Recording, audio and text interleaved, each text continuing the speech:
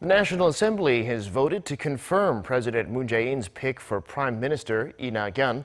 Despite strong opposition from the main opposition party, the Assembly's Intelligence Committee, meanwhile, has also adopted a report on the outcome of the confirmation hearing for Intelligence Chief Nominee Suh Hoon. That's an important step towards finalizing his confirmation. Kim Min-ji reports. In a plenary session on Wednesday, the National Assembly voted to approve the appointment of Prime Minister nominee Lee Nak-yon. Among 188 lawmakers present, 164 voted in favor of the motion, 20 against, while 2 abstained. Another 2 votes are invalid.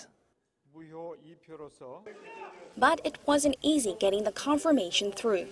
The plenary session was delayed by the major opposition Liberty Korea Party, which asked for the vote to be put off to a later date and ultimately boycotted the full-floor vote. They've called the former Jeollanam-do governor unfit for the job and refused to endorse him. A sticking point was that the nominee's wife used a false address in the past to get assigned to a school of her preference as a teacher. It's one of the types of legal violations that President Moon Jae-in said would not be tolerated when nominating anyone to a top government post. However, some see Lee Nak-yon as a good choice to promote Moon's reforms and to foster unity among the country's progressives and conservatives. Lee's confirmation will likely give some momentum to the Moon Jae-in administration still less than a month old. The Prime Minister, according to the law, has the role to recommend cabinet ministers who the President can then appoint.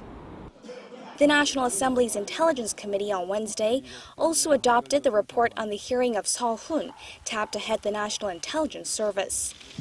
Unlike the Prime Minister, Suh's appointment does not require a vote.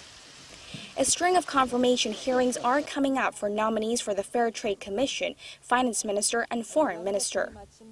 And in the latest in efforts to form the new government, President Moon also appointed 6 new vice ministers for finance, education and others.